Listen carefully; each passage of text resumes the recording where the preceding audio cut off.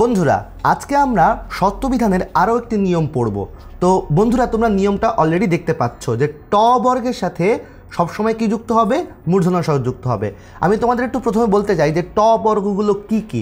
আমরা সবাই জানি ট বর্গের বর্ণ হচ্ছে 5টি। তো আমরা একটু লিখে ফেলি ট, ঠ, ড, ঢ, মূর্ধন্য ন। তো তোমাদের খেয়াল রাখতে হবে যে এইগুলোর সাথে কী হবে, সবসময় মূর্ধন্য ষ হবে।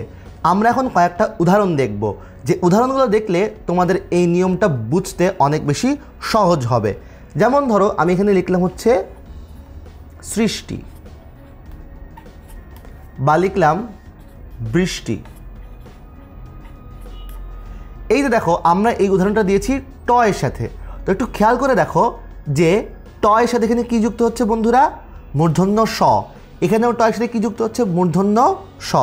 এখন তোমাদের এখানে আরেকটা কথা বলে রাখা ভালো যে আমরা যখন নত্যবিধান পড়েছিলাম সেখানেও কিন্তু আমরা দেখেছিলাম যে এই যে মূর্ধন্য ন সেটাও কিন্তু ট বর্গের সাথে যুক্ত হয়েছিল।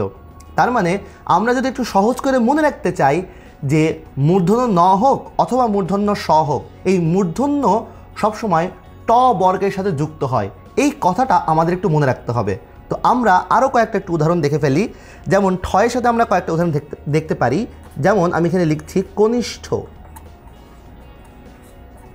আমরা আরেকটা লিখতে পারি, সেটা হচ্ছে বলিষ্ঠ। হ্যাঁ, এই যে দেখতে পাচ্ছ তোমরা যে উদাহরণগুলো, ঠ ঠ ঠয়ের সাথে কী যুক্ত হচ্ছে, মূর্ধন্য ষ যুক্ত হচ্ছে। এখানে একটা কথা বলে রাখা ভালো, আমি কিন্তু এখানে যুক্ত বলেছি, আমি কিন্তু একটাবারও বলিনি যে পরে হয়। একটা কথা মনে রাখতে হবে, পরে হওয়া আর যুক্ত হওয়া কিন্তু আলাদা কথা।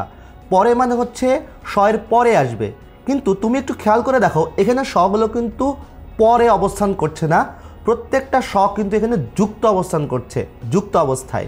তার মানে যুক্তের নিয়ম, এটা হচ্ছে যুক্ত করার নিয়ম, এটা কিন্তু পরবর্তীতে কি অবস্থান হবে সেটার নিয়ম নয়।